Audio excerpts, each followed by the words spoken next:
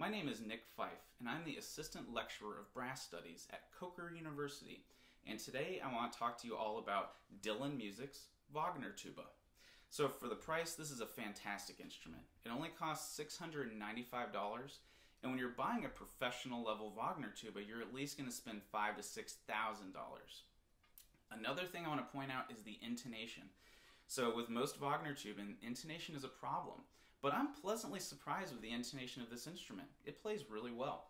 And I also want to point out that this is a compensating double design. So the crooks on top here center the instrument in B flat.